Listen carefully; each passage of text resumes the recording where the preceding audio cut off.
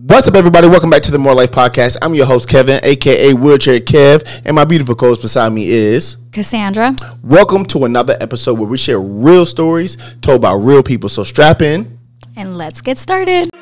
You got to let it go. You got to let it go. You got to let it go. You got to let it go. I'm ready to let go. I'm ready to go. I'm ready to go. All right, man, let's get this started, man. Look, I ain't gonna lie, man. I've been nervous again. I've been nervous to get it started back. It's all good though. Yeah. Hey, the only way is through. Exactly.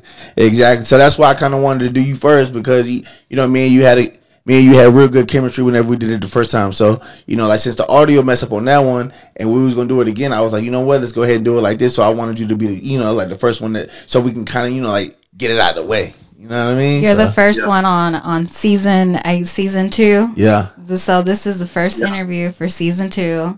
It's more lit too. You know, we got the background set up. So you on the podcast now? And I'm on the podcast. I seen the video. I was looking at the video. Yeah, hell yeah. You feel me? As being a creator, man, we gotta support each other. You feel me? Exactly. For sure. Exactly. And then Check the to speak on that as well, picture is rolling. Hey, look, I've been seeing the videos that y'all been uploading. Y'all eating good over there. You're mixing everything. You feel me? Yeah. So The mukbangs, all that stuff. see, when I can't cause mukbangs, it's like we'll not think about mukbang. We'll probably do vlogs, but it just came along. Yeah. Okay.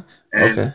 out of all that, our mukbangs and our vlogs mostly be hitting. So That's exactly the videos I've been watching. I've been watching the mukbangs and I've been watching the vlogs. I actually watched a vlog where I went to Miami, and then she been wanting to go to Miami too. So it's like, you know what I mean? Like, Yeah. I ain't gonna lie. I need to get up out there. hey, you gonna love it. Okay. You gonna love it. It's good. Okay. You know, bad everywhere now, but Mhm. it's good. Like, one of Miami is perfect. Like, and plus on that, I just sent y'all the video. I just became an entrepreneur Mhm. of club of Seacret, that we get all hotels, Hawaii, anywhere in the world, wholesale. Okay. Oh wow. That's good. That's good. That's why I said that to you, because I thought about you and your wife. I'm like, y'all like want to travel. You feel me? So you paying thousands of dollars. And the thing about it, what I love about it is, like, for example, I go to Hawaii. You know, Hawaii, a person gonna have to pay, like, I'm gonna say $2,000, $3,000 just to get there and stuff and all that.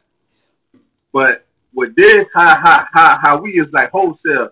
You got your first day, like the first day you get there, they throw you a party. Ooh. They got all your trips lined up.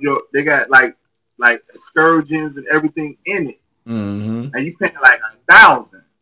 Okay. For all that 4 days. Oh, And they when have a you whole become itinerary. When you become a member, you get a free trip off the bat. Okay. I've never been on a cruise before, so. Okay. So all that's through your YouTube channel, right? You funneling all that through like your YouTube channel, like showing your subscribers and everything like that. Yeah, I'm doing all that because it's about wellness. You do wellness with it. Okay. Because we got not cosmetics, but like health products, like for skin and stuff for men and women. Okay. You do the Dead Sea. A lot of people about the Dead Sea, how it cleanse your skin, make you look more like fresh and stuff like that. You got mineral masses, everything. It's called I forgot the name of it, but if you go to my website, it'll be on like if you go to my video, go to Seacret, or you go to my own channel. What's the website and the channel called? The channel picture that's rolling. Ooh, okay. What's the website? Website is I remember because I just got I just got it, so I'm trying to remember it. You know what? Links down below. I have you send me the link and I'll put it down there in the description box below so they can go check him out. Look, picture us rolling. Make sure you guys go check him out on YouTube. He doing some things on there. I like it. Out of all the foods that you eat on your mukbangs, what's some of your favorite ones to eat? Oh man, Well, we ain't eat conch salad in a long time because I'm in the Midwest. They don't have conch up here. Okay. But conch salad. Okay. I What's love that? crab. Conch salad is a seashell. It's like you know the seashell. The thing was inside the seashell is like a big piece of meat, and you just chop it up. A lot of people might say it's a slug or whatever. Oh, I don't think I've ever had that. No, I think that's. Matter of fact, put it like this: it's like a clown. Yeah. Oversized. Oh, okay. Okay, I'm gonna have to look that up. I'm gonna have to look that up. A salad? How you say diaphoric? How you say? Like, aphrodisiac.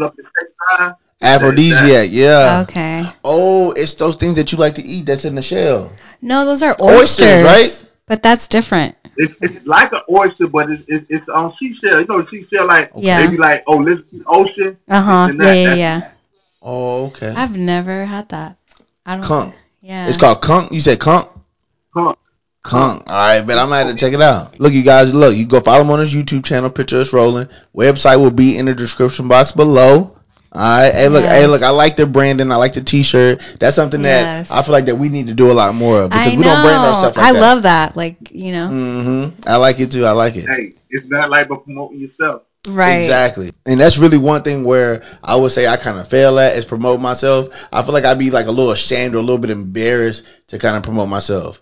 So like for you, was it easy to kind of transition to promoting yourself like that? Because I know for me, it's a little bit hard because I do YouTube, but I don't feel like a YouTuber yet. Well, it took, it's like, how I can explain it? Like, when we got started, it was just us. Like, but like, going out in public, you videotape yourself. Yeah, you do be like, man, these people looking at me like, yeah. Like, what are you doing? Oh, that might be a YouTuber, this and that, whatever. Right. But I just got over our fears because all right, how me and my wife got started with YouTube. Oh, snap. How me and my wife got started with YouTube, we used to look at Ken and Vieira. That's the first couple I seen. Okay. Like, okay, like, babe, we can do that, but we was not looking for the money and none of that. We didn't even know we can get paid through YouTube. Oh, wow. Okay. So we just want the memories. Like, God forbid, if I die or my wife die, my daughter Sarah, she can go back and look at these videos. Like, look at my mom, because once it's on YouTube, it's on forever unless you take it off or it gets taken down. Right. So we plan on doing YouTube. Next thing you know, started doing YouTube, and I seen that first check. I like, hey, Google sent us a check. and that was history then. And yes. I was there. It's like we grinding, and plus on that, we was looking for other ways of income. And YouTube is the number one thing that you ain't gotta pay money to start. How I started off was I started vlogging on a phone as well. So for anybody out there, you ain't gotta have the fancy cameras. You ain't gotta have like the latest tech. All you need is a smartphone with a good camera on it. That's it. That's it. Just to get started, really. If you pay attention, everybody got iPhones. Right. Yep. Phones, whatever. Like I say, you don't need a telephone. You just need good lighting. You got good lighting. You got.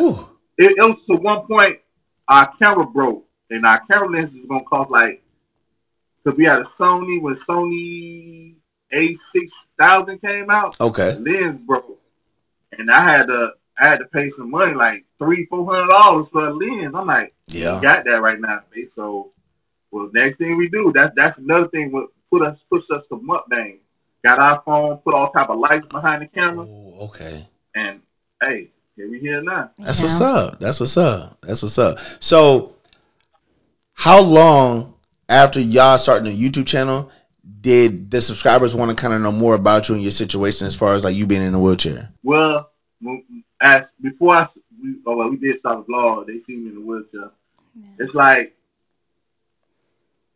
when we was doing mukbang. All right, when we started vlogging, my camera broke. Yeah. So we only did a couple of months of vlogging. Oh. So we did a lot of sit down mukbangs. A lot of people ain't know I was in the chair because down. Me and she sit down. Yeah. And we got our camera back, and people like, oh, he's in a wheelchair. Man, I'm like, you don't look like you're supposed to be in a wheelchair. Yeah. Like, you in a wheelchair, you never know that.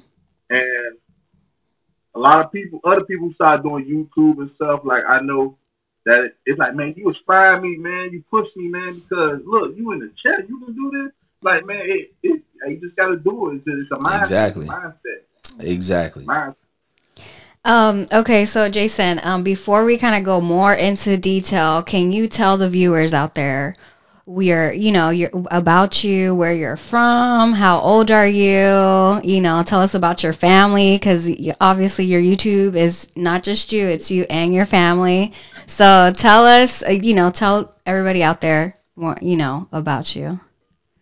Well, my name is Jason Hall, born and raised in Miami, Florida, 34 years old. I have a wife Lisa, and I have a daughter named Sarah.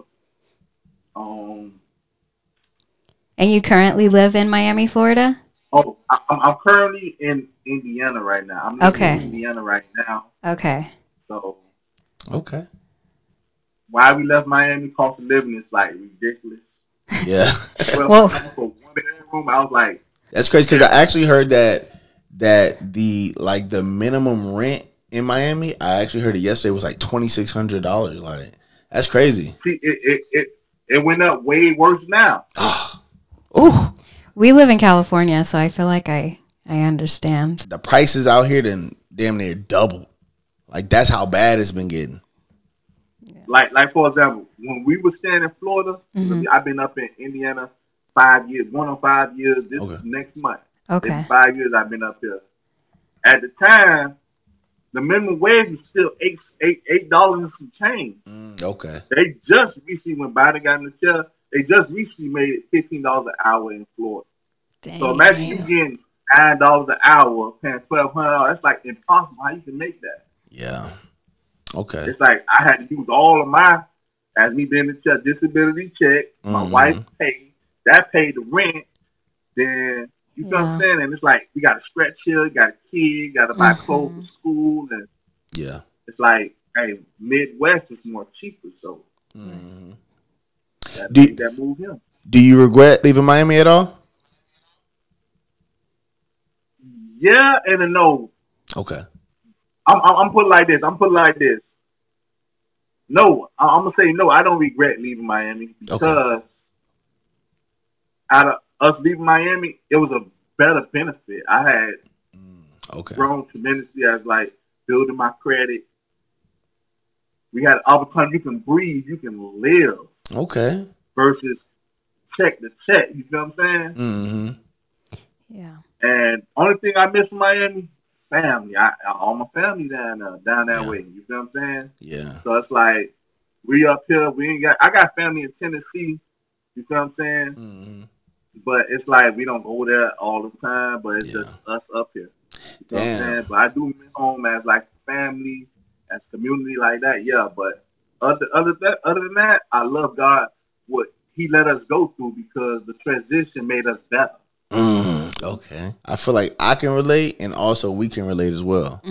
Because, we're both she's originally from Cali, but we met in Georgia. But I also have but I moved to Georgia, and I also had family in Virginia. So it's like I really didn't regret it because I feel like how it allowed us to grow as individuals, like just moving out here and like living out here and just seeing like the rest of the world. Because living in Georgia, you kind of forget that there's a whole other world out there. And then like just coming to Cali, just seeing the stuff that I see out here, it's like, dang, it's like, man, like they grow up way different than us over there. Different cultures.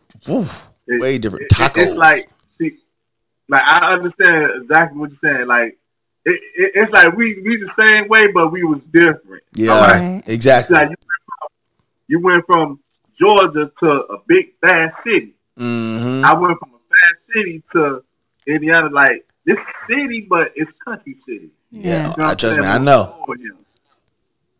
But but I ain't gonna lie. One thing I can say about the slower as growing, having kids is good because they can really learn. Not saying they can't learn in a bigger city, but it's like it's more community. Okay. Versus in the city, it's just like fast. Whew. Okay. That's what's up. So you said you grew up in Miami. So how was that for you growing up in Miami? Well, growing up in Miami, I was born and raised in the Edison Projects, Miami, Florida, aka Little Haiti. I was born and raised there. A lot of violence. We had it's like growing up in the projects. you had your good and you had your bad. Yeah. But back then, growing in the 90s and 80s and stuff, it was more of a community back then.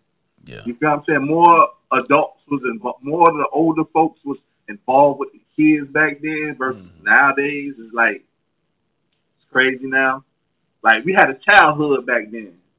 Yeah, exactly. Yeah. I'm not saying kids don't have childhood now. It's like these kids growing up, they growing up grown already. Like They see everything on the phone. Yeah. You know, like crazy.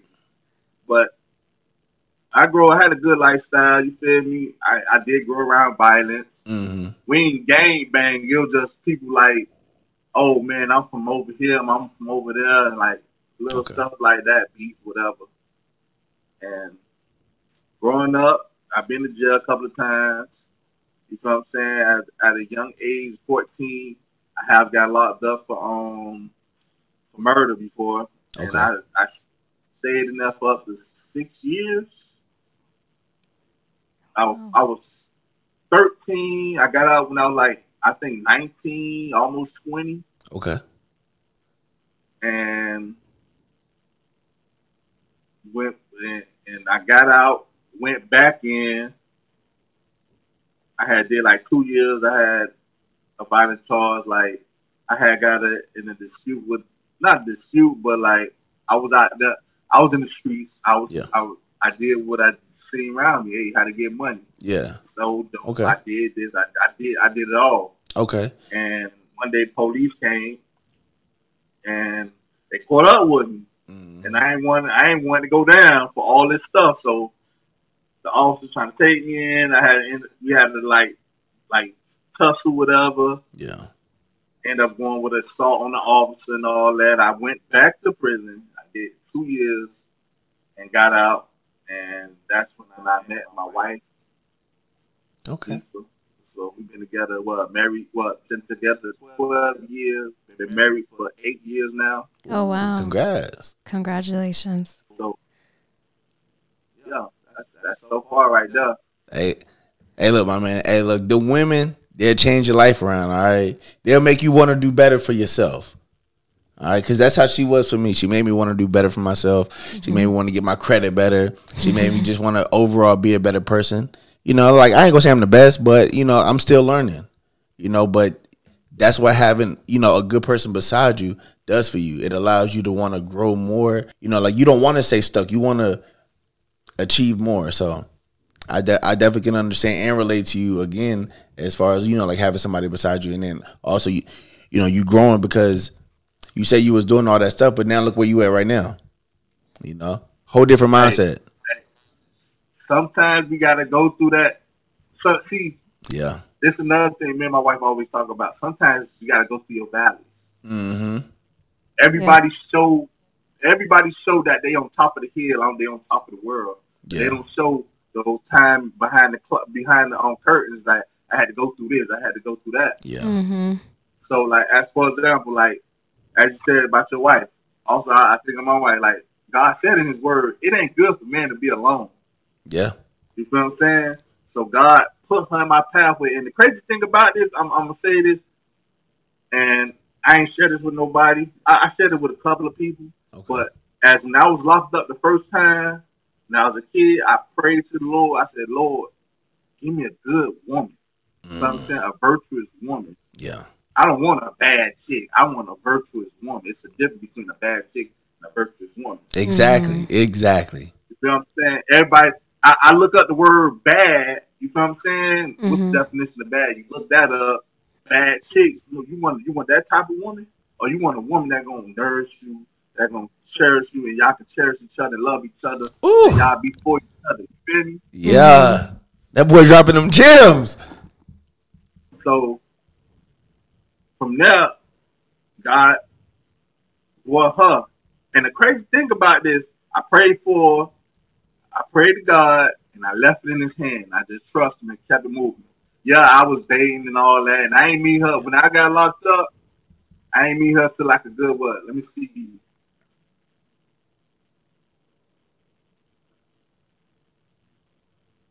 I ain't meet her 4 years later. And I prayed for her 4 years later, I met her. After and the crazy thing about it, I was in prison praying for her. I went back to prison and got out. The same day I got out of prison, the same day I laid eyes on her going through my brother's door. That was my brother. That was my brother's wife friend. You know what I'm saying? Ooh, okay. So okay. next thing you know, she walked in the house. Oh, whose stuff it is on the floor? I ain't paying no mind. I just walked out the door because I had to go to my probation office. Yeah. You got 24 hours to check in with the probation officer, they're gonna violate you. And I ain't got time going back to prison. Mm-hmm. So I met my wife. Then she didn't come back till like 2 days later. Then we started talking. She was smoking. That one at the time she used to smoke Black and Miles and stuff. So I had to hit her Black and Mile, and we exchanged. We talked to each other. I said, "No, we just gonna be friends." Yeah. From there, God, she told me like down the road, but she told me within that first 1 to 2 days, God told her, "This is your husband." Oh wow. God told her, "This your husband." Mm-hmm. I ain't know she tell me yet till like months later. Oh, okay. Well, yeah, months later. So That's crazy. ended up being together, whatever. And being like 2 3 months together, she got pregnant with my daughter Starla. She's 10 now.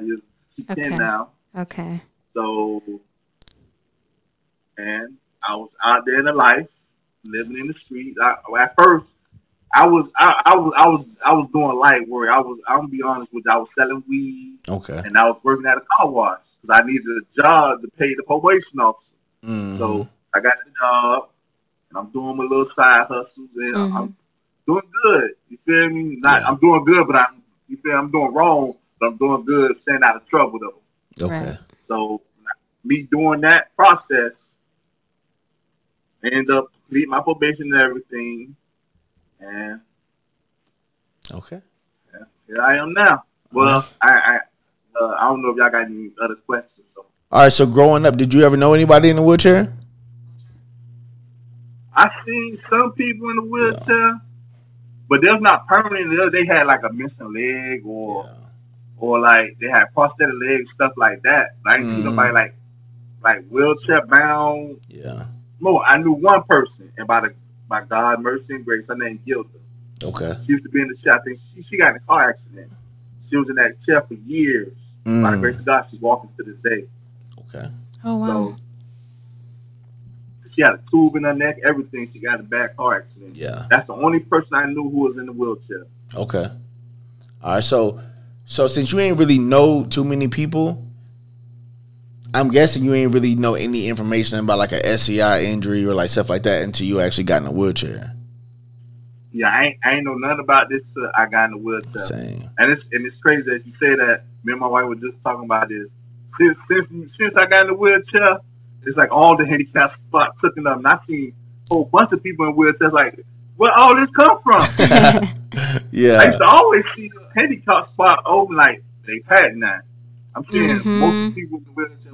But matter of fact, I'm gonna tell y'all my story for me getting in the wheelchair. So Okay. I know. You feel me? I'm gonna get to the juice. You Okay. feel me? All right.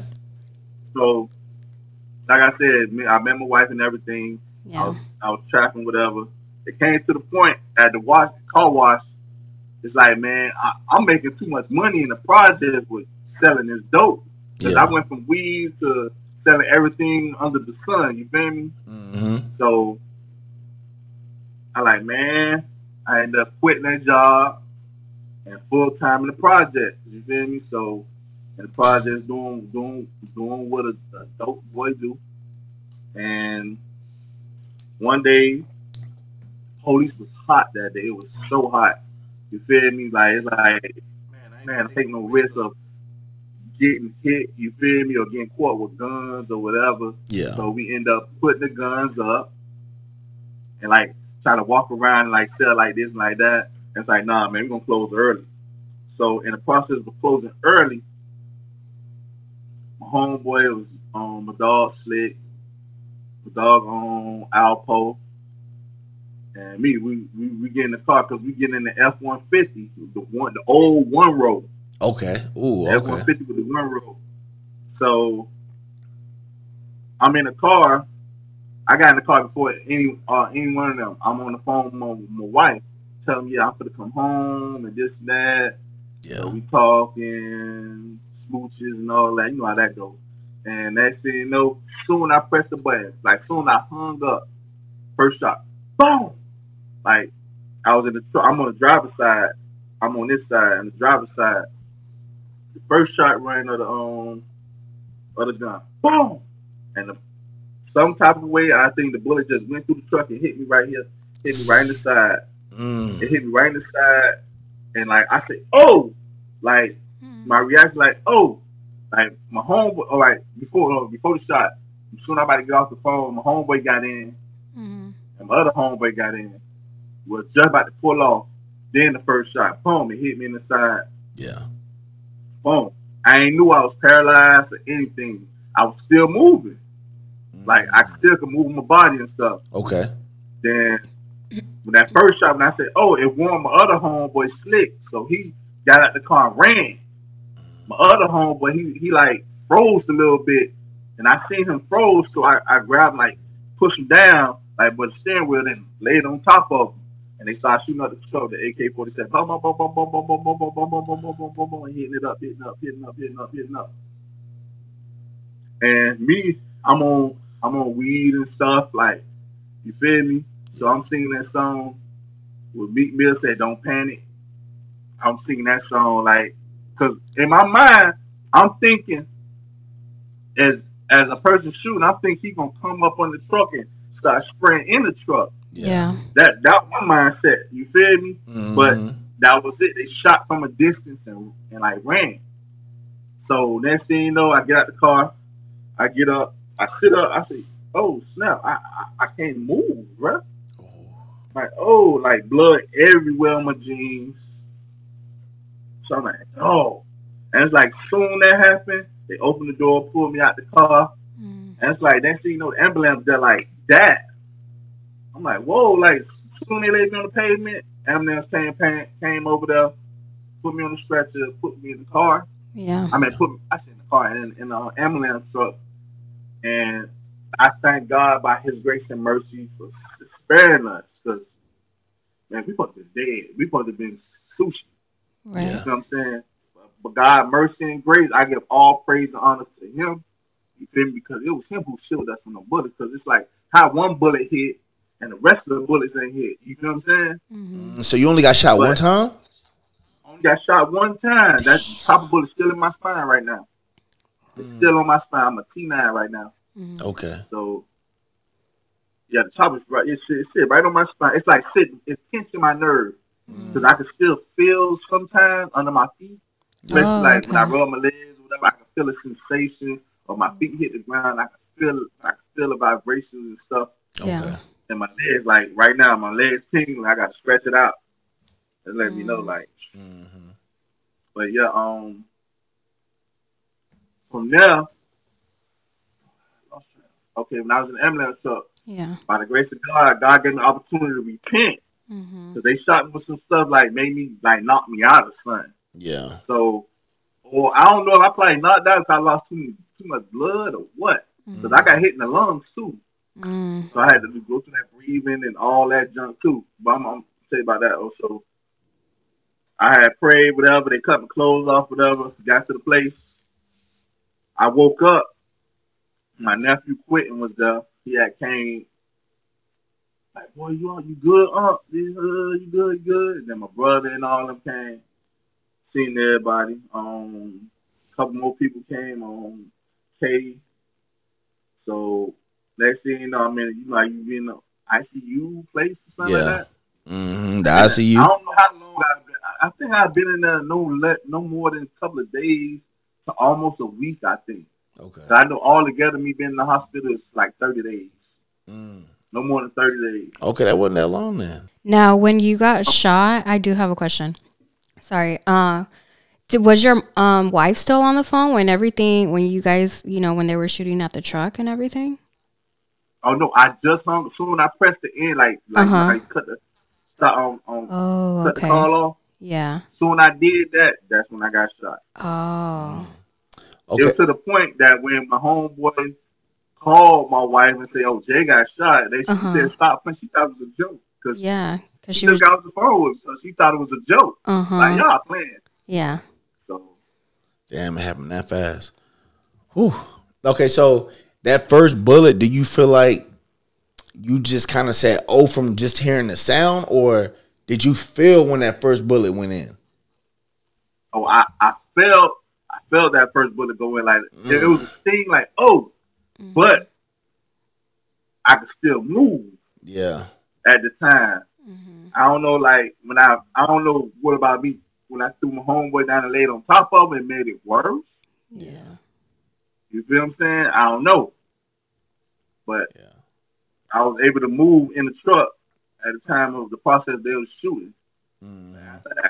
Like I couldn't feel, I couldn't move my legs. I'm like, I can't move my legs. Like, I ain't think about, but I ain't think about me being paralyzed. I'm just thinking like my body is shocked or something. I don't know. Yeah, that's how I felt as well because I couldn't feel my legs. So like, what really came to my head was, oh, this what happens when you get shot. You just can't feel your legs. But you know, like, so I had some type of recollection of me not being able to move my feet, but then at the same time, it's just like I want to get up, like help me up, but physically, I can't get up. So I could trust me, I could definitely relate, and also, you know, maybe you shielding your friend, maybe that's why you here today because that's a selfless act right there. That's something that I don't know.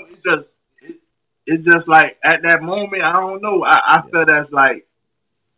And I'm thinking in my own street mentality mindset, man. You gotta survive, bro. You gotta ride for me, bro.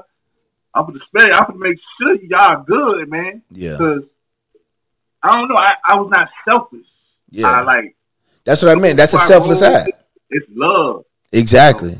And that's probably why you stay here to today because I'm pretty sure just even you moving a little bit causing bullets to, you know, like just go right past you. You know, so do you know in total how many times they shot the car up? I don't even know how much, man. Damn. I don't know how many times, but it was total. Felt the car was total. Felt like a lifetime, my bad. This is chopper, so it's like, like you gotta get out the way. Yeah, exactly. Now, do you know how long it took for the ambulance to get there? Oh, soon they pulled me out. Man, I'm be honest. I think like no more than a minute. That's crazy. Soon they laid me on the ground. Ambulance pulled right beside me. I don't know if they was en route. They was on the block already, and they got the call. Were you running out of breath? Like, were you still breathing? You didn't have no trouble breathing? I was breathing. No trouble. I ain't had no problem breathing or none of that. Wow. When I felt the pain of breathing and stuff, when I had to hit the hospital, they said, "Oh, you got shot into your lungs, and we had to do surgery. That's crazy. To drain your lungs out because they have blood in them." Okay. And that's good. Whew, that's some pain right there. Like, breathing in that tube. You got to breathe in the tube to stretch your lungs out, man. Did any of your other friends get hurt real bad? Oh, everybody was perfect. Everybody was perfect. So you the only one that got shot. God, like it's like, hey, that's not but God. Yeah. Right. Cause them old F-150s, you know, them one seaters like them Monroes, it's just straight across. You know what I mean? So all y'all pretty much well, if you right beside the passenger door, then I would say that you really pretty much are shielding everybody else when it comes to, you know, cars like that. Cause like when you look from the side, you pretty much the only person that they kind of see unless they, you know, looking at you from an angle or shooting from an angle.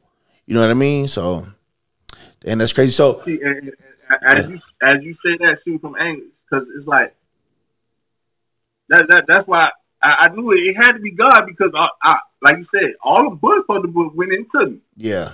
If I got the first one, I supposed to got the rest of them, but by God's grace and mercy. Because it's so much room you can go at. It's like you can't really go nowhere. Like being shot up in a truck is a trap. A truck, car, whatever. When you in a car, truck, it's niggas shooting at you.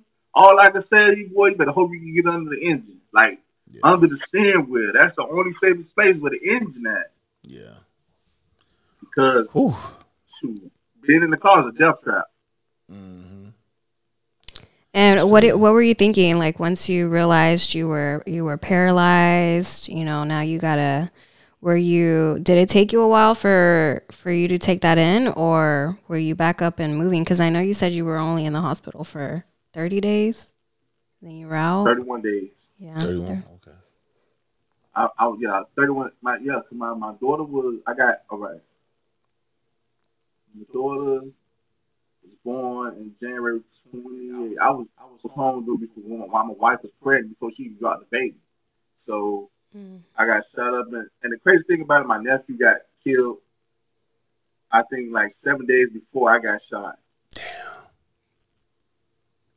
It was on the news on Nephew Big Red. So, but yeah,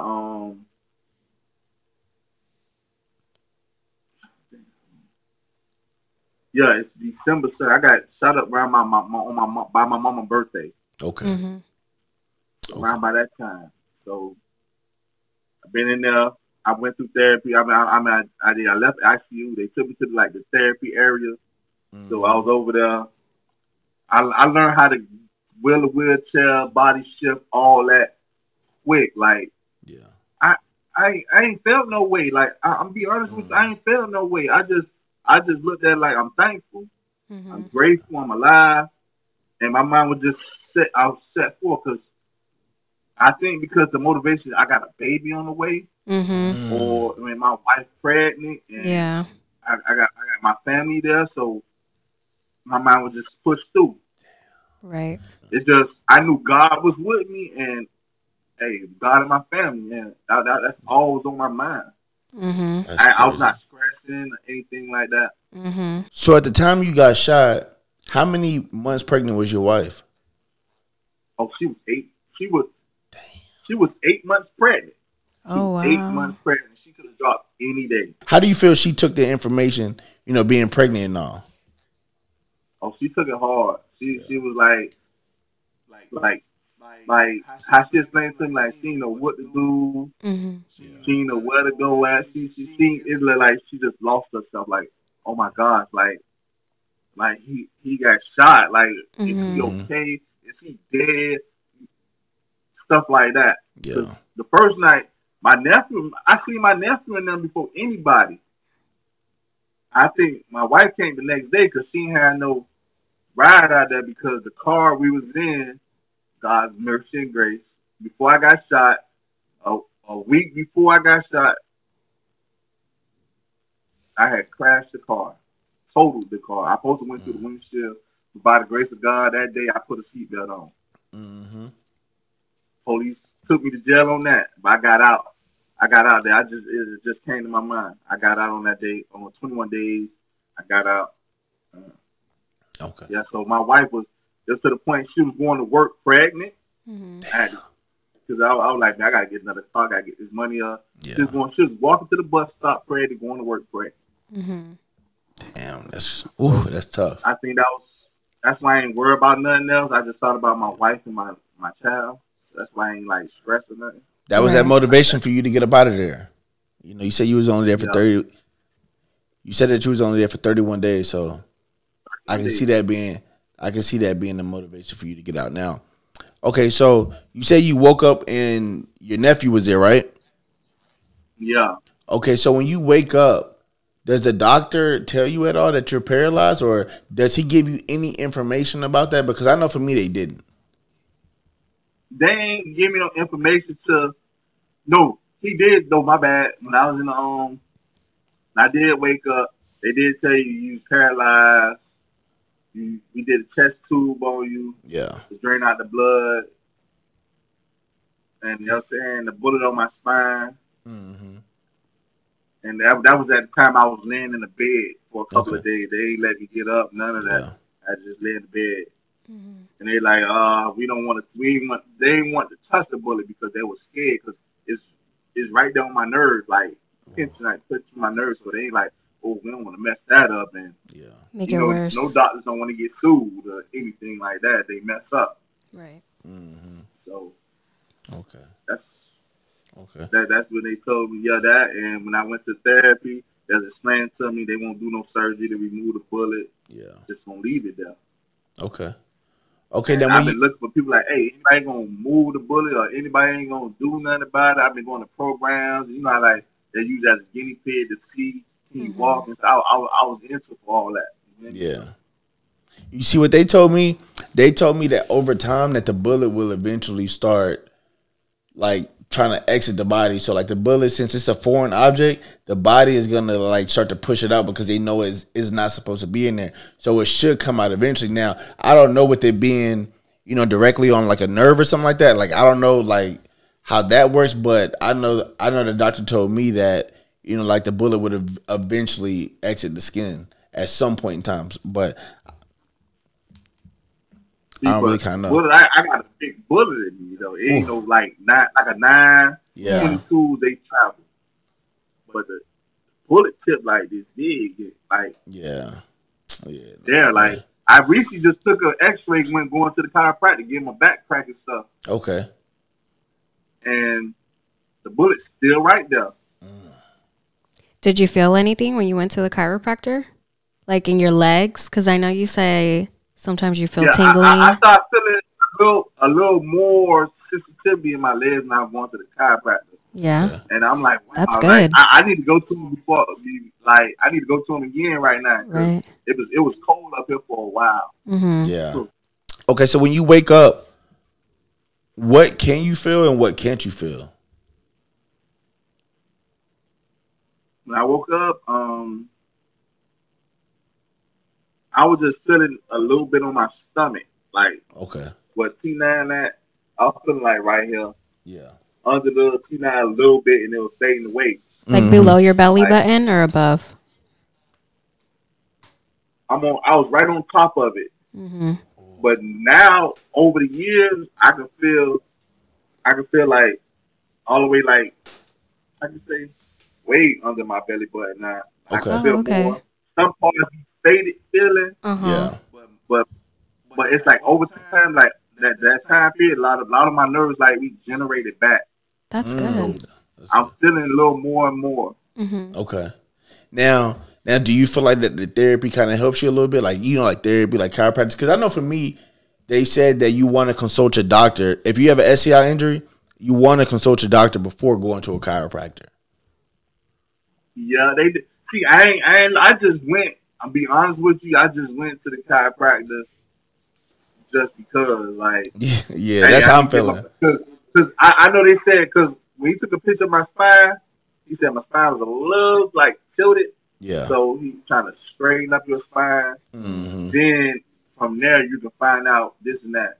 Mm-hmm. I only did a couple of sections of it, but it was like, I'm be honest with you, when I did a couple of sections, like I started feeling more and more a little sensitivity. You feel me? So and that little bit is a lot for me. Like, thank God I can, like, you feel me? Like, you feel something.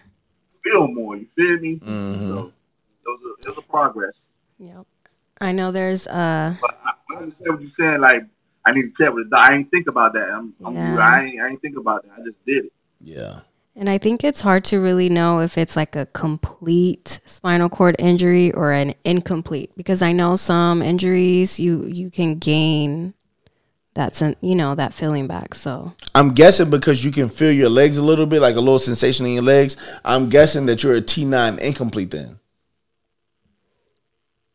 See, I need to go back to a spine first. I don't know what I group. I need to go back. Yeah, no, I was just throwing it out there that there's two different, there's like a complete spinal cord injury and an incomplete spinal cord injury, because I know sometimes some people gain their feeling back. Yeah. And it could be years since their injury. Mm-hmm. But like, for example, I can say, I think I'm a incomplete. Yeah. Okay. An incomplete means like a possibility, like you can act like something like that.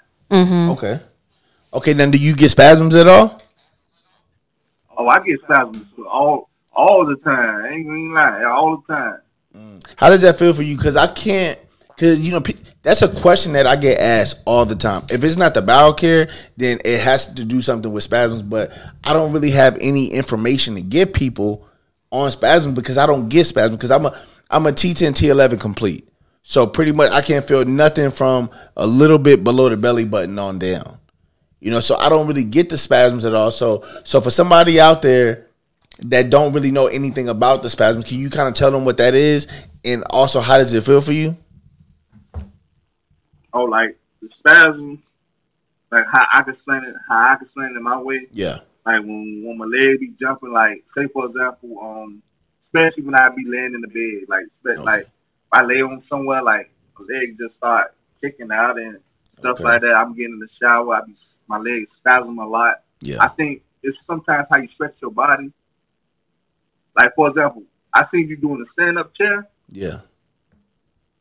You just stand up chair on Instagram. Mm-hmm. The standing frame, like stuff like that. Like I think, what is my thing? Like when you stretch your body out, like being in the chair, be like cramped up. Like when you stretch out your body, that's when I get my spasms. Like I don't know if I'm like because I'm initiating something. Yeah. Okay. But I can feel it sometimes. Like especially my knees be shaking. Like my knees will literally be shaking. Like on the chair. Mm-hmm. It just does that sometimes. Is it painful? It ain't painful like that. It's like to me, I don't. Well, it ain't painful. It ain't painful to me like that. It ain't painful to me like.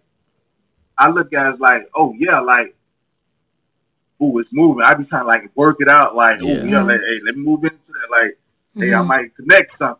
That's how I be. That's how I do it. Okay. Now, do you feel like that anything that you do in your day-to-day life makes your spasms come on like more or like worse? Yeah, I be well. All right, I can say it. Like what's something that you do every day that if I do this, my legs are gonna spasm? For example, getting in the shower, you said? Like, for example, like right now, like I put one leg off. Yeah. And I got one leg on the thing, like stretch it out. Okay. If I put my leg on there, it'll be jumping sometimes. Okay. I'm spazzing right now, like my hip, like jumping up, like pushing up. Do you feel like cold weather makes it worse?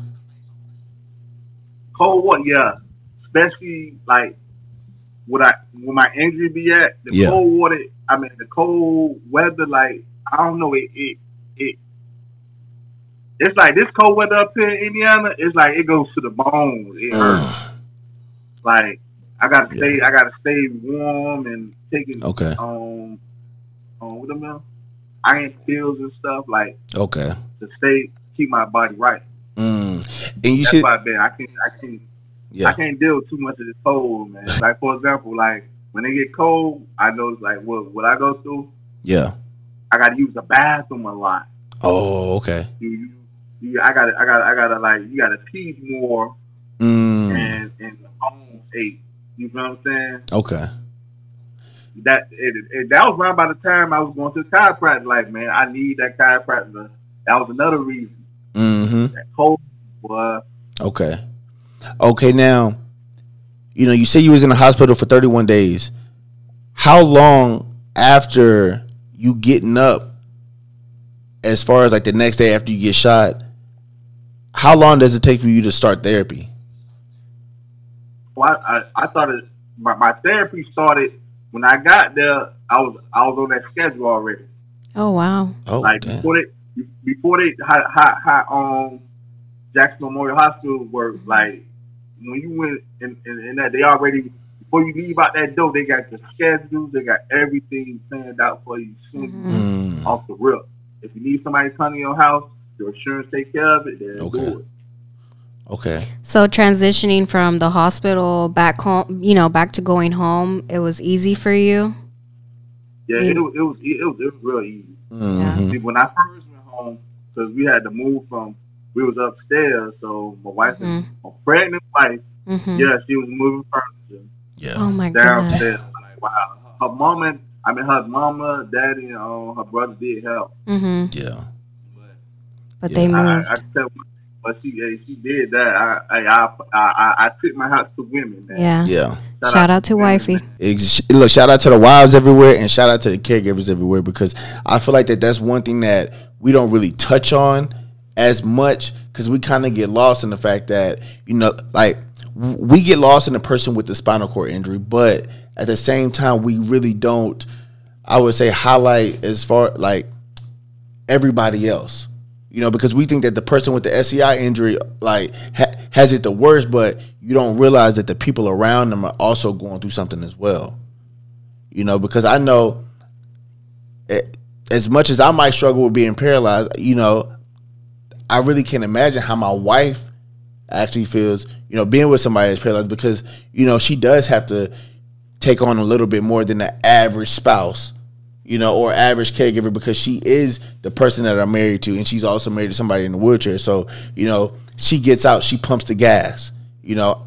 Yes, it does make me feel some type of way. Like, I feel hurt when people look at her and then they look at me, because, you know, people don't really look at you like, oh man, that guy's in a wheelchair, because like, everybody thinks that people in wheelchairs are old, you know. So whenever somebody look at her pumping gas and then they look at me, I kind of feel hurt and I feel down in a way, and I don't know how it feels on her.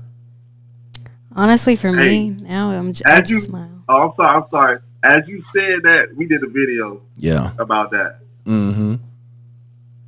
And we recorded it. She recorded me while I go in the gas station, like, and she like, man, this is why I gotta pump gas. Like, people gotta see that, like, you feel what I'm saying? Not, it still ain't an excuse. Us in the wheelchair, we can get out, but it's like, it's a longer process. Exactly. Versus go ahead, go pump the gas and go. You know what I'm saying? Yeah. But and I feel like people look at us like, because we're in wheelchairs, they look different, whatever. This that's another thing what made me like how like, despite people look at me, I feel like, okay, I put myself in the underdog too. Like, man, I walk out with my chest like, man, I'm in a wheelchair, and I'm gonna live my best life. Mm-hmm. I'm trying to run around you. I'm like competitive a little bit. Like, I'm gonna do this. I can do this. If I can't do it, then I ask for help. Okay. That's just how I am. Like, my wife be like, you want to get the season? Like, no, I got it. Knocked everything down.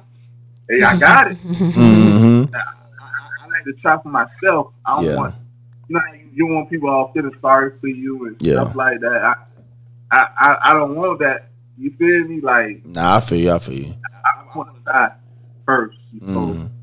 See, me, the only person that I feel like I would ask for help is my wife. Like, I wouldn't ask anybody for help. If I need help with something, I'm gonna ask my wife. But if she ain't around and ain't nobody else there, I'm damn sure gonna try to do it myself.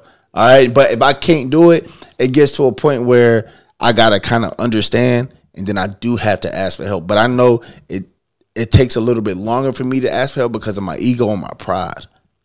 And I feel like being paralyzed is something like that was one thing that was beneficial that I feel like that I learned, was how to put my pride and ego aside sometimes and kind of ask for help. So you're right. See, that I'm still working on that.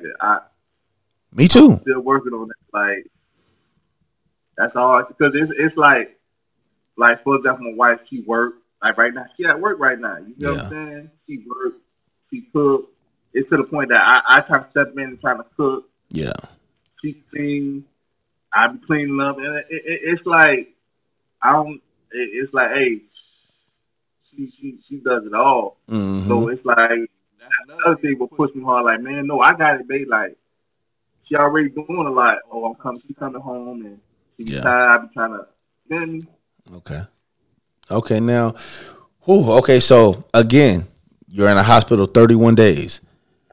How much longer after you leave the hospital does your wife actually end up giving birth? I left. You said she was 8 months. She was 8 months. Yeah. She dropped. Sorry, we went for a checkup. Mm-hmm. There's a day of her checkup. we went. They said you can't go home now. The Oh. baby about to come. You dilating. Damn. So it's like, oh, I'm at the hospital. They know I crashed the car. So I gotta wait till her mama or her daddy come pick me up to take me home. But I stayed at the hospital till, hey, I know something. And they like, oh, well, she ain't gonna have it tonight, so you gonna have to leave. It's to the point like, man, bump that. Hey, look, I pull this wheelchair. You know, you can pull our chair backwards and put my leg in the chair and body shift side to side. Yeah. That's how bad I wanted to be there. But, hey, man, she like, nah, go home. You're going to be good. So I just went home. It's to the point I caught the bus up there. Next thing you know, but the stuff about, she been there like a good 3 to 4 days. And next thing you know, there goes Sarah. She's here. Okay. I had took her out, held her. Yeah. All bloody. It's like, Okay. oh, it's like wow, like I was like wow, like that's my motivation. Like that was keeping me. I don't know what I'd be doing without her. Nah, it's just in me. Like not trying to say that if I wasn't with her, or I had no child, I still wouldn't. I couldn't lay down, but I'm still in the streets. I ain't gonna lie. Yeah. God really like. God's son, my wife in my life for a reason because I'm still in the street, wheelchair not. Yeah. That don't stop nothing. You're about to become a father, right? But now you end up paralyzed. Mentally, how does that feel? Like mentally, what was you going through? Mentally, out of 1 to 10, 10 being great, I was at I'm gonna say a 4. 4. I'm like, man, how am I provide for my family? Yeah. That was the main thing. Like, hey, you need money to take care of your family. Yeah. By the grace of God, because it's like to the point that I had to pull back from the game. I had to pull back from the game. Yeah. You feel what I'm saying? Because going around newborn babies nowadays, niggas shooting up you and the kids now. You feel me? Yeah. They ain't thinking about the kids and other. They just want to just get their man and everybody with them. You feel what I'm saying? Yeah. So that's another reason I had to lay back. And all the money I hustled up, it's the crazy thing about it. I had enough money to hold my family down till my wife went back to work. So I was okay. Yeah. I had money. It was things thinking through my head. You feel me? So, but mentally, I was like, but I thank God we had what we needed to get through it. Okay. The hustle's not in vain. You going through your SCI injury. Now you becoming a father. When do you feel like your mindset changes as far as like, you know what, I need to get up out these streets and, do something better? That really, really changed when my daughter, like when she had that baby, it had to change. Like things had to change. I started to go to church. I've been going to church in there. Yeah. Nope. I started going to church. Okay. Like little changes like this and like trying to tweak this and tweak that. I had to get something right. And I was like, this disability check is not enough. Yeah. It to the point, I ain't gonna lie. I did backslid and went back to like, I'm just gonna deal with the weed. I ain't gonna mess with the other stuff. So I've been like selling weed here, getting people packs and stuff, like keeping a little money coming in. You feel me? Yeah. And I'm like, I gotta let it all go because at the end of the day, you know what this lifestyle brings. Whether small or big, you're still gonna bring that negative energy to your front door. So I had to let it go. I went to the Lord. Lord, help me, Lord. Like, show me the way. You said in your word, acknowledge me in all your ways. Yeah. He said, acknowledge me in all your ways, and he said, direct our path. So I'm acknowledge you, Lord. I need you, Lord. I know you ain't gonna leave me at this point. You said I would never leave you nor forsake you. So I kept my trust in God. Yeah. And from there, I just kept my trust in God, and that's all I could do. And whatever I had planned, I tried to execute my plans. Okay. That's all I could do. Keep it in God. Okay, so from the time that you leave the hospital, how long is it until you actually end up moving to Indiana? Whoa. Man. Trying to think when I got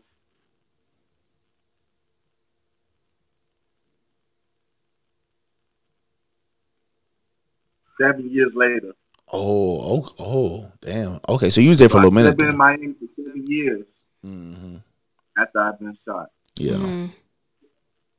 Yeah, and also I feel like that's one thing that we don't really get to talk about enough is that disability check.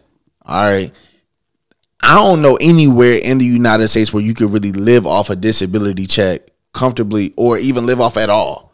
Like, I don't even know nowhere where you could pay rent with a disability check. Like, it's damn near impossible, especially with inflation going on right now. You know, so that's something that I feel like that it needs to be discussed a lot more because it does help in a way, but for somebody who can't work at all, it's going to be damn near impossible to get by. It's impossible. That like right now, YouTube has been entrepreneur, whether people know it or not. We had to pick. It's like we already planned. We ain't look at YouTube making money as I explained earlier. Yep. But YouTube, like right now, like I said, I got doing on Club Seacret. You feel me? That's another stream of income. Yeah. And I be looking at other things. I do Forex too. I got Forex going on too. Like I do a little talking about how to market now. I'm not playing with my money. I'm letting my money sit to things get right because it's like you go in there like it's an arm and a leg. You know what I'm saying? That money can drop in a day. You know, like you might get some of them Colombian pesos, and you might try to revert it back to the dollar. It might be a little different. You know, a lot different now.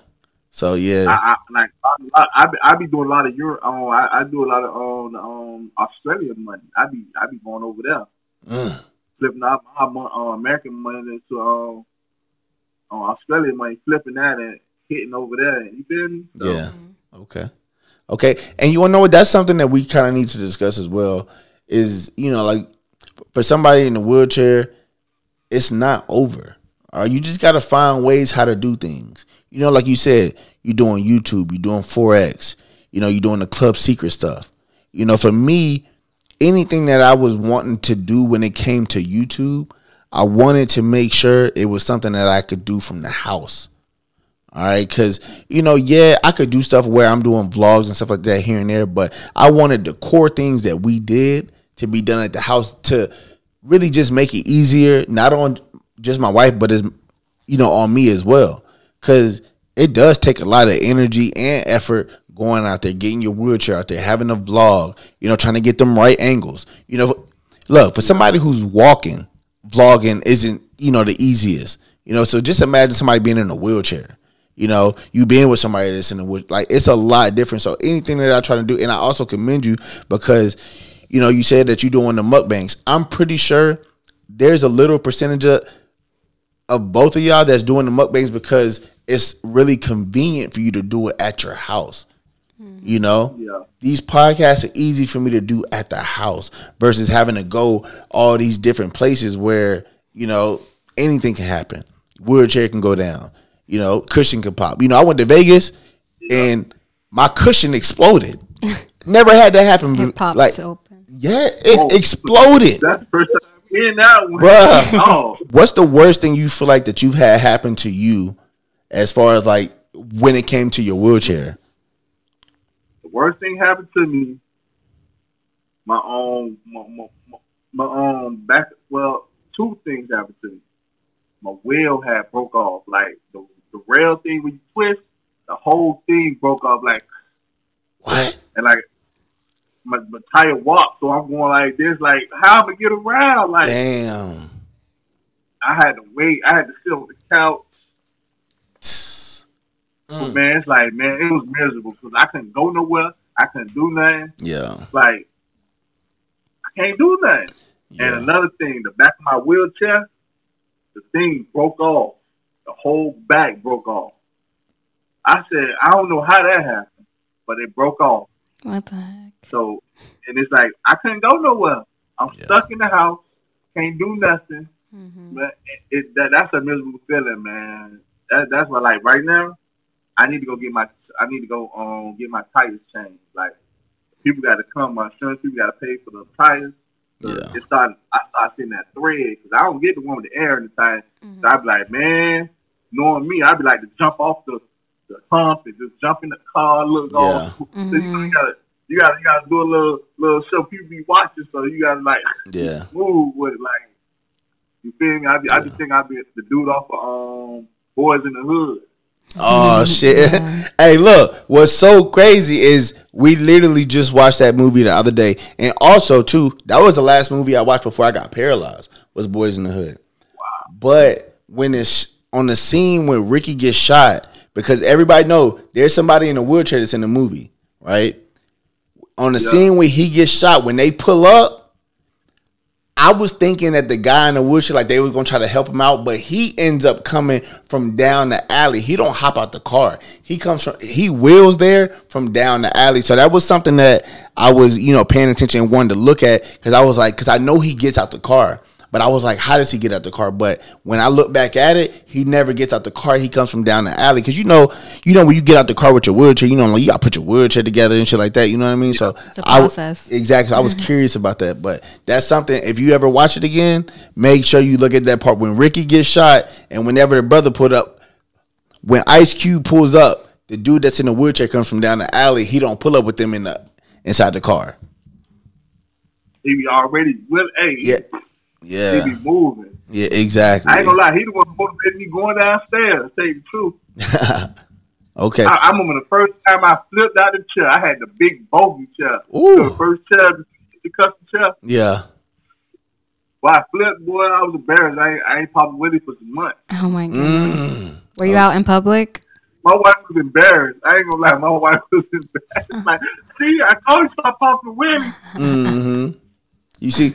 What's so crazy is I've never failed popping a wheelie yet. I fell out my chair, but it was when we was at the VA and we were trying to hurry up and like right when you about to come to a crosswalk,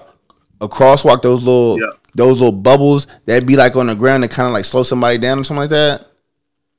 Yeah. My tire hit one of those and I just went flying forward, just flew out my wheelchair. Wow. Yeah, man. The front tire. Yup. It hit that little hump, and I just went flying forward. You were going too fast. I was like, slow down, and all I can see you is just rolling really, really fast, and then you hit the little bumps right there on the crosswalk. Yeah. And I see you flying forward. I was like, oh no! I was like, in front of everybody. Yeah. So now I'm like I'm like, oh my gosh, let me hurry up, get you back in your chair. I know everybody panicking like, oh my god. Everybody's looking. Bro, that shit was embarrassing. I'm just like, oh gosh. I ain't gonna lie, falling out the wheelchair is embarrassing. It definitely is. In public it is. That's why it only happened that one time. Hell yeah. I let my wife's nephew, I let him wheel in my chair. He started to pop away me. That boy hit the ground so fast. I ain't never seen nobody hit the ground that fast. That's crazy. But a person who don't be in the wheelchair, they don't understand the limits. You can't just live. It ain't that easy. Yeah. Well, you see, they don't understand that us doing the wheelie is a balancing thing because we're dealing with dead weight. When you can't feel your legs as much, it's dead weight, so you kind of balance it out. But for them, they can feel their legs, so when they go pop the wheelie, it automatically throws them off balance to where they think that they're gonna fall back, and they actually fall back. I really don't recommend anybody to play with a wheelchair because for me, when she sits in my backup wheelchair, I try to tell her like not to because it's not a good to me it's just not a good look. It doesn't really bring the best, I would say, like outlook. When I see you in my wheelchair, like I feel bad. Like it's something I wouldn't want to see you in. You know what I mean? So another thing too, as you said that you never heard a saying they said don't play with crutches. Yep. Play with the wheelchair. And the crazy thing, I played with the crutches once upon a time. And it was right by the time a Dolphin player got killed over there I used to be. He was a retired dolphin player. I forgot the name of his name, but he got killed over there by the projects I was by. Yeah. And I'm playing with crutches, and I feel like I fell. People like, oh my gosh, you're okay, I'm okay. And like I'm playing. The next day, I sprung my ankle. Oh my god. I fractured my ankle. It That's does. Look, crazy. it does happen like that. It does happen That's like why that. playing with wheelchairs and stuff. That's why I tell my daughter. My daughter like to quick jump up. Like when I be live, like when we live stream on our channel, we go live every like Sundays. So Mm-hmm. my daughter always want to get in my chair. Get out of my chair. Go sit on the other chair. Like I want to end with it. Like Yeah. Okay. I do have a question. So, growing up with your, raising your daughter, did she ever ask you what happened, or did you ever explain to her what happened, why you're in a wheelchair? Did she ever wonder or is curious? Well, it's like, all right. When I explained it to her, well, when the time I explained it, she was like 4 or 5 years old when I explained it to her. But other than that, it's like we was a bond. Like my daughter, like, cause it's a bar back out here. Yeah. You climb on my neck, hold on my neck. Now I will. Like that what we used to do. Like go to the store, just jump on the back, hold on my neck. I just will. She'll hold on tight, or sometimes she'll sit on my lap and I will her. Like I don't know. It's just like me being in the chair. She like to help me, push me, stuff like that. Like it was not. To her, it was a normal norm to her. Yeah. Yeah. Always seeing me in the chair. Yeah. All my, you feel me? All her life. Yeah. So it's like I ain't really had to explain it to her. Like, so she's like, "What happened?" Like, and I told you I've been shot. Stuff like now she know because I did a video and everything Oh, okay. about how I got shot on my own channel. So Okay. Now, also for the people out there and me as well, because I'm not a father yet, but what do you feel was the hardest thing that you had to deal with when it came to your SCI injury and then also being a father? the hardest thing it was keeping up, like, because one time she ran down in the streets, and I had to literally she did it twice because she was a little baby. So Yeah. she ran down the street.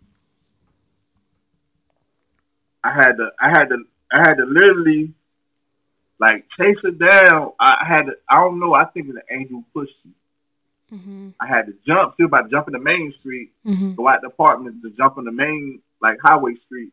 I had jumped out the chair and grabbed her. I don't know how I went from the chair to way over there. That had to have been the angel who pushed me because my legs ain't working. Yeah. So I grabbed her. My wife see me and my wife just pull up. Like, what you doing on the ground? With the baby in your hand? She's over in the street. Damn. How little kids just run, to run. That's why I don't like you being in the wheelchair. Don't take the kids, especially by the street, because they gonna first thing they react is run. We playing. They think it's a game. They don't understand the danger. Yeah. And the second time, a kid that, like I said, the hardest part is chasing a child in a wheelchair, trying to prevent them from hitting something or running in the street. Yeah, that's hard. Yeah, and that's what's crazy is that's something that I also think about too. I wonder, say she leaves and I'm with the child, and the kid just so happens to make it outside and then start running. Like, how am I gonna be able to react to it? As far as being in that situation and then trying to get to the child as well. So that's something that I think about, and I ain't gonna say that it's an insecurity because it's not something that I went through, but it's something that I really do think about as far as damn, am I ready to be a father with this SCI injury? It's just something that I constantly think about. I'm gonna tell you this. Hey, nobody can prepare having a kid. Yeah. As what we said, it seems like you may, let me map this out, then we gonna try this. Mm-hmm. It's just how you did this. Yeah. Learning along the way. We gotta figure it out. It's to the point that I prevent Star from running and stuff. Hey, I tell her, look, listen, such and such, this is what it is. Like, kids listen now. So when she did that them 2 times, I ain't had no problem with that no more. Because I talked to her and she understood. Yeah. Like nowadays, kids understand now. You'd be surprised now. Like, so after them 2 points, she ain't never did it no more. You know what I'm saying? Hey, you want to run up and down here. Don't go out there. You already know it. That's pop. So she got that to her mind. Like, she ain't never do that no more. And do you feel like that she had to mature a lot faster than most kids with her having a dad with the SCI injury? Well, she did. Yeah, I could say she, because another thing too, that I noticed, she take up for like kids getting bullied or picked on. Yeah, she take up for people quick. Like, it been to the point she got in trouble at school for taking up for a kid that another kid was messing with. So she learned, she did mature on that, like taking up for people who can't take up for themselves. Is there any advice that you would give to anybody out there who's becoming a father in a wheelchair? Just any advice that you wish you also had?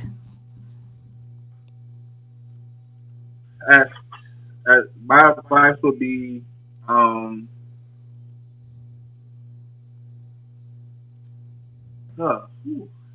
advice would be like, for as raising a kid, be attentive. You're gonna be attentive anyway. I can't. I'm trying to see how I can say it. All right. I don't know. Just spend time with your kid. Teach your kid. Train your child. Yeah. How you feel me? Train your child the right way. I know 9-10 being a father in the wheelchair. Keep a bond with your children. Listen to your children. Yeah.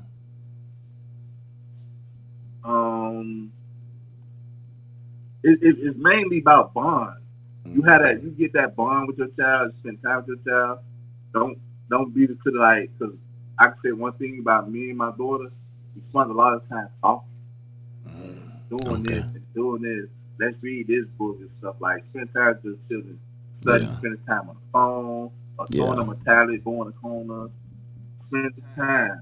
You got to spend time and communicate and get that bond. When you get that bond, it's like everything gonna go accordingly. You feel me? She gonna listen to you, or he gonna listen to you. So I like to say that bond. Have that bond with your child.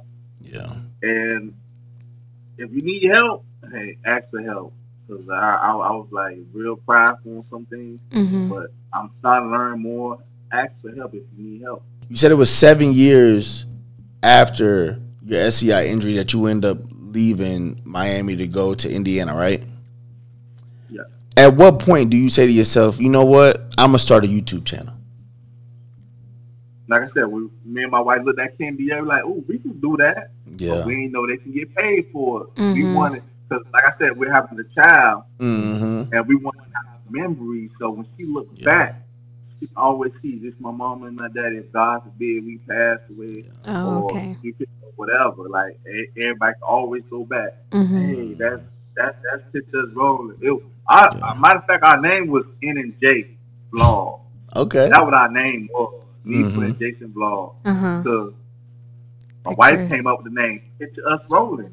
Yeah, Picture Us Rolling. I like that. Rolling in the picture us rolling. So it came from there to also more of a Picture Us Rolling. Picture Us going to Ohio, or Picture Us going to Hawaii, or Picture Us going to Miami. Ooh, Picture Us going to Indiana.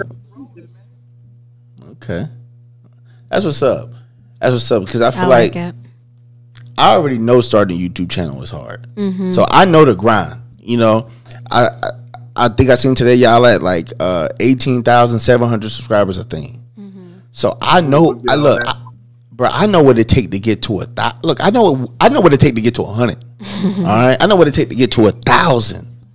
Hey, so I know you was running out of time. Oh, you gotta get 100 subscribers in order to start getting paid. That's when we started. Yes, back in the day. 100 subscribers. Back in the day, it was just you had to get 1,000 subscribers in order to monetize your channel. You didn't have to get the watch hours and everything. It was just 1,000 subscribers. That was it. But now you got to get. I started when they said you just need 100 subscribers, 100, and you certified. And I had to do the access account. You see, I don't know. They must have changed that around like afterwards. But I started. I think I started my YouTube channel in 20. I think I started this YouTube channel in 2013, 2014, and at that time, yeah. And at I that remember y'all. Well, no, it was just me at first. All right, so what happened is when I started the YouTube channel, I was really big on marijuana at the time because, like I said, it helped me in all aspects. So I was like, you know what? I'm going to start a YouTube channel growing weed on there. So that's kind of how I started. And then once we moved to California, I'm like, you know what? I want to do some vlogs. You know, like I was watching vloggers and everything. I was watching a dude named FouseyTube, right? He was doing all types of vlogs in LA and stuff like that. I was like, you know what, man, when I moved to California, I'm going to start doing that. So I started Snapchatting every day, right? And look, at this time, I ain't had nobody but her watching my Snapchats. And look, she would be trying to like play me like, you know, like, oh, look, you ain't got nobody watching your Snapchats. And I didn't. You know, she had like 21 people watching hers. I'm like, damn, and I only got one person watching mine, but I got like 30 stories up. You know what I mean? And then gradually, once we end up moving to,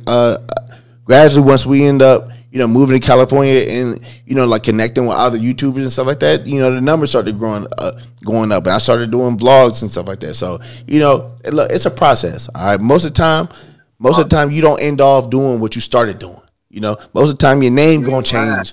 Yeah. Your name going to change along the way. It happens. It's a process. All right. You got to find what works for you. You got to find that little niche, you know, that you can really get into and make great videos for the people to watch out there. You know what I mean? So, okay, so you started your YouTube channel in Miami. You moved to Indiana. What was that process like for y'all? That process, man, when we moved to Indiana, yeah, it was to the point that it's like our lease was up, $1,200 was the rent, and it's like we left everything. We only brought our clothes and our papers. Okay, that's it. Pack that car up. We Nissan Sentra 1.5 or 1.8, and we came back from Miami all the way to Indiana. Y'all was determined. Mm-hmm. It's like the cost of living was too high. My wife ain't wanting to come up here. So I was like, man, we might as well go up there because it's like, how we going to work? We going back to, because we've been in the homeless shelter before too. I said that on my channel too, but we've been in the homeless shelter. We've been at the bottom of the barrel, man. God been with us at the bottom. He ain't leave us at the bottom. I know he ain't going to leave us. You feel what I'm saying? Mm-hmm. Exactly. So we came up here, got us a place, 2-bedroom, 1 bath. So, and we made it work. So here I am now, 5 years later. Okay, so why Indiana out of all places? My wife used to stay here in Indiana. Okay. The cost of living in the Midwest is more cheap. So that was the reason why we came, and she knew this area and knew people here. So getting the job was nothing for her. You know what I'm saying? And doing what we had to do, it to the point that I thank God for this place because I built my credit. She got her job right now. To be honest, she's working at Walmart. You feel me? Okay. But she's getting paid decent. She's getting paid good. So before this, she was at child care, like working at I can say with kids daycare. Yeah. She was working at daycare, but she's like, man, I'm tired of you got to go to a meeting every week and got to learn this. You got to get your license doing this, and it's too much. So she just went to Walmart. So right now, that's what we're doing right now. Hey, look, I mean, you got to find a way. You got to They find a way. And it's to the point. Right now, I told my wife, "Hey, look, this is a 5-year plan. You ain't gonna be working no more after this." Yeah. So look, just keep going. The numbers gonna keep going up. Keep pushing out that content. You know, be consistent. Stay on them people's necks.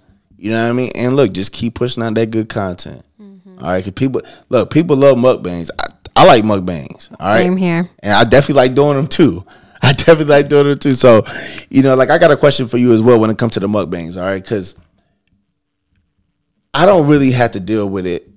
But you know what? I deal with it in a way when it comes to acid reflux. But I know some people talk about, man, you know, after my SCI injury, I like to stay away from certain foods. Now, when it comes to, you know, you and your wife doing mukbangs, do you feel like that you have to avoid certain foods because of your SCI injury? No, man, we eat what we want to eat. Oh, are you talking about avoid some food? Well, like, what? I'll be honest with you. We try to eat reasonable. Okay. We push back from a lot of salt. Okay. But it's some days if we want something, we gonna eat it. Yeah. But after that, hey, we finna get back on, hey, bacon, chicken, fish. Yeah. You know what I'm saying? We love everything we eat. But like last thing we did some fried chicken. Like, that was just a day of like, so, hey, I want some fried chicken. Oh, trust me, look, I be seeing the wife throw down over there, all right? I be seeing her coming up with some stuff now, all right? I be seeing it now. Seeing it now. Okay. Oh, yeah, my wife, she be cooking. She do cooking my way. You're right. I forgot about cooking my way. But she be going down. Yeah. Yeah. Trust me. And people out there watching. Right now. Yep. If you go look at your YouTube channel, you can see that y'all really not stationary. Like you say, y'all do vlogs as well. Right, and I seen the vlog where y'all went to Miami.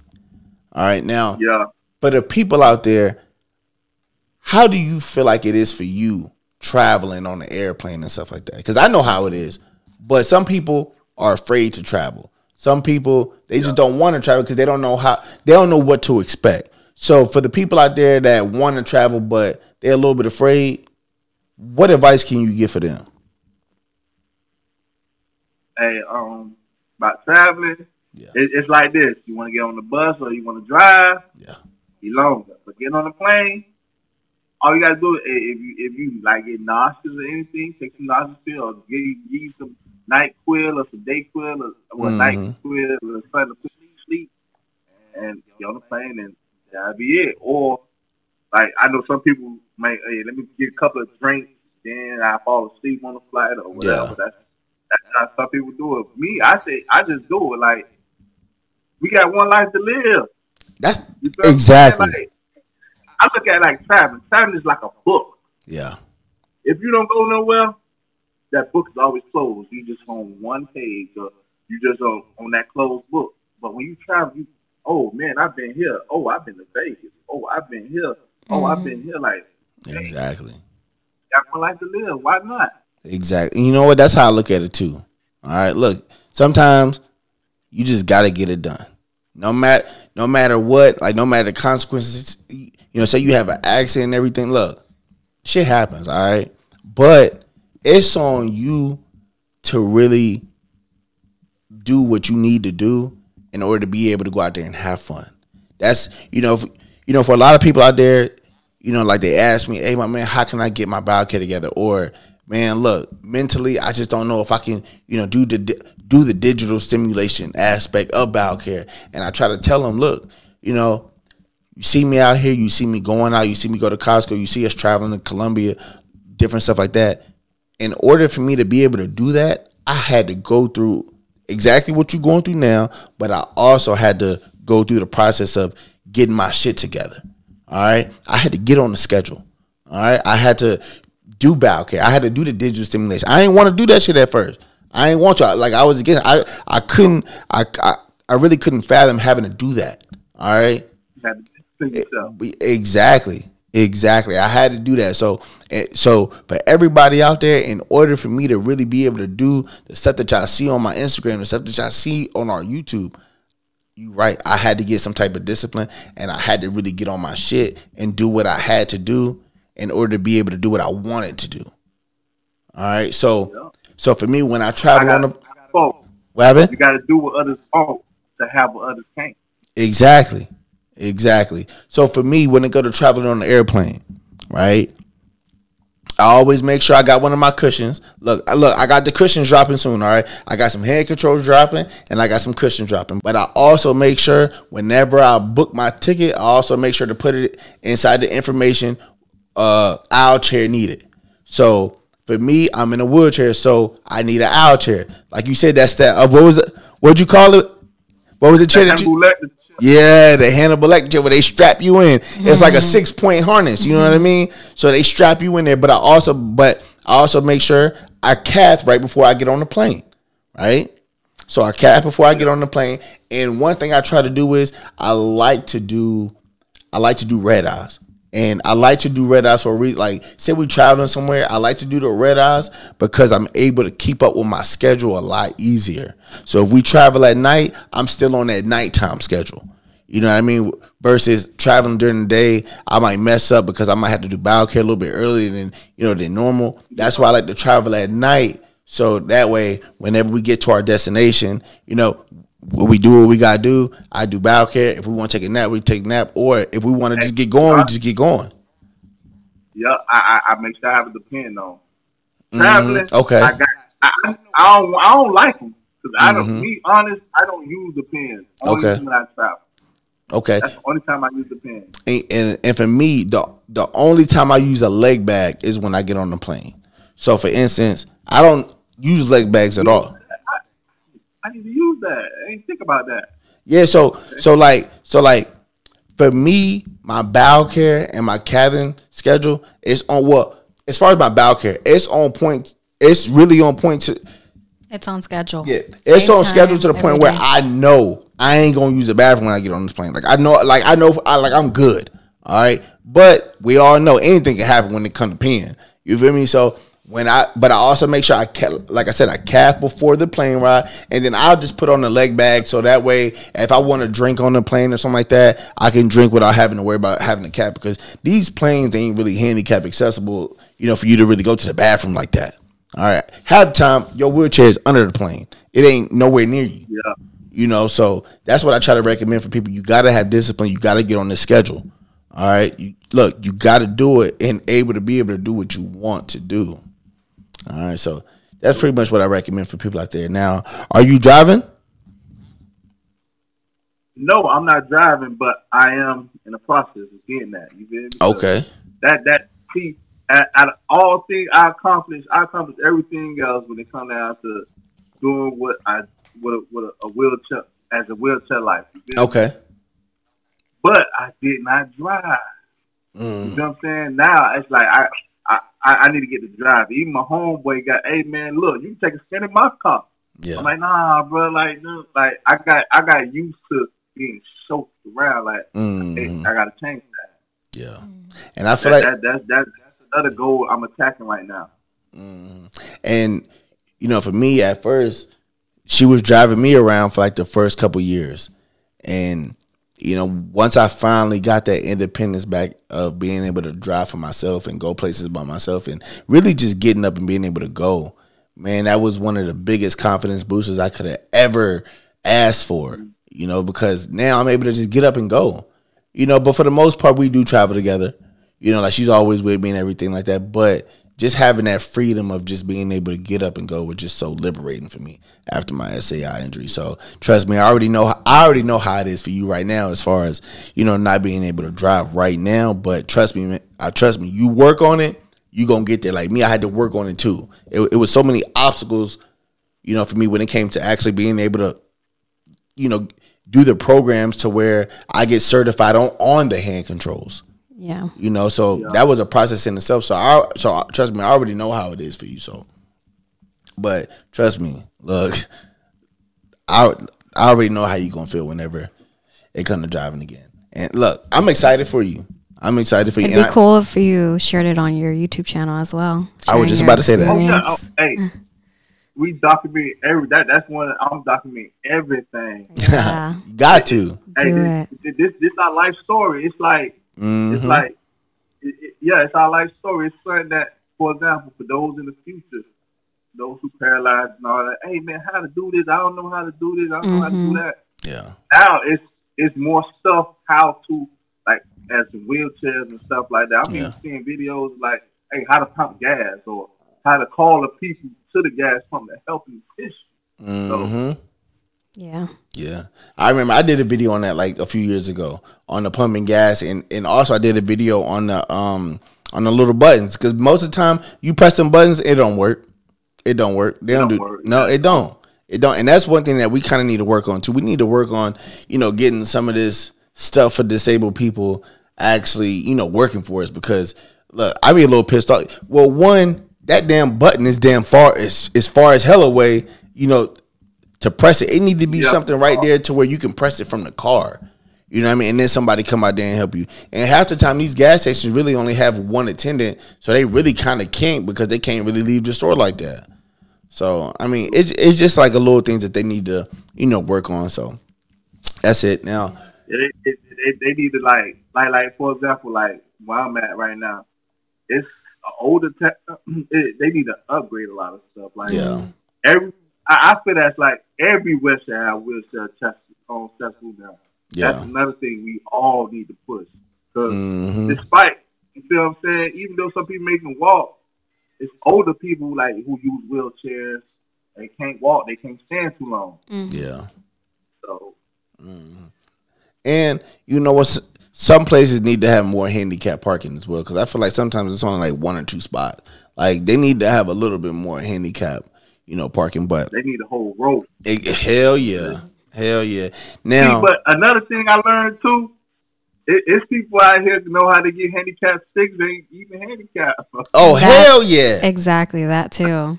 Everybody got a handicap sticker. Like this, my wife be doing. So my wife be like, that she driving. I know people be seeing her get out the car like, oh, she don't even know handicap. It's looking all crazy. She put the wheelchair out. They be like, oh. It'd be funny though, but. I've had that situation. I'm getting out the car. Do you have a thing? And I'm like minding my business, going to the trunk. I'm, pulling out the wheelchair. Oh, okay. Like, yeah. It'd be funny though, because I'm like, yeah, shut you right up. Exactly. Exactly. Like somebody called me out. Like a few months ago, whenever I was getting out. It was this old lady. She came up. I was on the phone with her. She came up to me and really just started yelling at me. She was rude. Yeah, she was rude. But in her defense, I didn't have my handicap placard. I left it at the house. All right, and at this time, I didn't have it on my plates. But while she's yelling at me, literally, I'm getting my wheelchair out the car. But what's so crazy is she's yelling at me when I'm pulling my wheelchair out the car, she's yelling and turning around at the same time. So she never sees the wheelchair. And I say something back smart to her. She never turns back around and looks at me. So I don't think she ever saw the wheelchair. What did she yell out? Do you remember? I don't know, but it was like, she came at me like hella rude though. Hella rude. Like, whew, like she was pissed. But like sometimes I feel like that too. Like I really hate when I see somebody parking in a handicap parking spot that shouldn't be there. Like I got into an argument or a little disagreement with a YouTuber the other day because he's vlogging, right? He's vlogging. He's selling his red eye. He's selling his Charger red eye, right? And in the video, he parks in a handicap parking spot, and there's somebody that works for the actual parking lot that comes over there and says something to him, right? He's in the military as well. So as an NCO, he should kind of know better, right? Because he's pretty much a supervisor that supervises over people. So he should kind of know better, right? So the guy came over there. He told him, yo, you shouldn't be parking in a handicap parking spot. He comes out and says, well, there's multiple handicap parking spots and they're open. But he sits there and he says that it should be okay because he was only there for a couple seconds. He was only there to take a thumbnail picture. You know what I mean? And I said, that don't really matter because, you know what I mean? Like for me, I have a problem with it because sometimes you don't really understand how fast those slots can fill up. you know, and also you take away from somebody that has a disability that might need to park there. You know what I mean? Like whenever me and her go to the movies, we get the companion seating that's in the front, but I always look to see if the people that are in the other companion seats are, you know, have a disability, because they tell you when you book these tickets, these are companion seats for people with disabilities, right? So when you go and book these tickets, you know, not having a disability, you take away from the people with disabilities who can't book that ticket if they wanted to. So now they don't have the option to book these tickets because somebody else that's not disabled booked those tickets. So that's kind of what I try to share to people is it doesn't matter if it's being used or not. You're still taking away from somebody being able to use it because it's already filled up. Hey, look, my man, look, I appreciate you coming on, sharing your story. Again, make sure y'all go follow the YouTube channel, Picture Us Rolling. They're doing a lot of big things on there. You know, like they on there showing you even after a SCI injury is more life on there. All right, and that's why we named the podcast, you know, More Life the Podcast, because a lot of us feel like once we get an SCI injury, it's over. Yeah. All right, because I felt like that. And there's more life after that. Man. Yeah. Life just begins, man. Exactly. You can't stop, man. You got to keep on going. Yeah. Life don't stop. It doesn't. It Bills doesn't. gonna still come. Everything's still going to come, but, hey, you got to keep on going. Mm-hmm. So for anybody out there watching, you know, look, if you in that headspace, you just got to start doing for yourself. All right? Get up out that bed. All right? Do something that you ain't do the day before. Get used to being uncomfortable. What happened? Like, because, like, for example, when you leave, before I left the place, I was in the program, too, that other people in wheelchairs, we get together on trips and stuff. That's, they got certain, I forgot the name of the program in Miami, but they got a wheelchair program for those who going through the process of going through therapy. They got programs that they meet up, do hand cycling together and stuff like that. Okay. It's a lot of programs out there for handicapped people. If you need that, like, look around 401, 311, like, call them. You feel me? Yeah. Information on hotlines and stuff. They got access to that stuff. Exactly. Yes. Exactly. And that's one thing that I try to, you know, recommend to people as well, because it was one thing that, not that I was ignorant to, I just didn't want to accept it. All right. I definitely recommend you linking up with other people that are in wheelchairs. You know, you got to learn game from them. You got to learn game from the people that's been in there 5 years, 10 years, 20 years. You know what I mean? You got to get the information from them, because a lot of times they're going to put you on the stuff that, you know, your therapist ain't tell you about, your doctor ain't tell you about, you don't know about. You know, like they're going to tell you about certain programs that's out there that, you know, you might not know about. And it's definitely very beneficial for you to link up with other people that are in similar situations. You know, get on YouTube, look up different YouTubers out there. Look at you can look at Picture Us Rolling. You can look at Wheels to Walking. You can look at Kevin and Kassy. You can look at Cola Charisma, Squirmy and Grubs. There's so many different YouTubers out there with different levels of injury, with different things going on. But they're out there showing you that, look, even after whatever I'm going through, physically and mentally, I'm still able to go out here and live my life. Yes. All right. Yep. So shout out to Picture Us Rolling. Yeah, shout out to you, your wife Ninfa, your daughter Stara. Yeah. I watched your last mukbang. I thought it was funny too. Your daughter made breakfast, and I think in the video she said she made the eggs maybe runny. I'm like, I like my eggs runny, and they don't like it, and my husband doesn't like runny eggs either. I was like, that's too funny. I was like, but you know what? That's cute, you know. But yeah, make sure you guys go check out Picture Us Rolling. They got mukbangs on there, vlogs. It's cool to see other families and, you know, seeing how they live life too, you know. Exactly. Well, make sure to add their link to their channel down in the description box below. So if you want to go check them out, make sure you go check them out. Subscribe to their channel. Leave a comment down below. Let us know what you thought about the interview today. And if you guys have any questions, please be sure to follow Jason also on his Instagram page. And Picture us rolling. Picture us rolling. Send any, go. Yep, give him a follow. Yeah. And shout out to you, my man. Shout out to the what was the website called again? The Club Seacret, right? On Club. It's Club. Well, it's like I gotta give the link. Okay. Yeah, It's Club Secret though. Okay. Bet. Club But Secret. you I'll put the link in the on description. Instagram at _ Picture Us Rolling.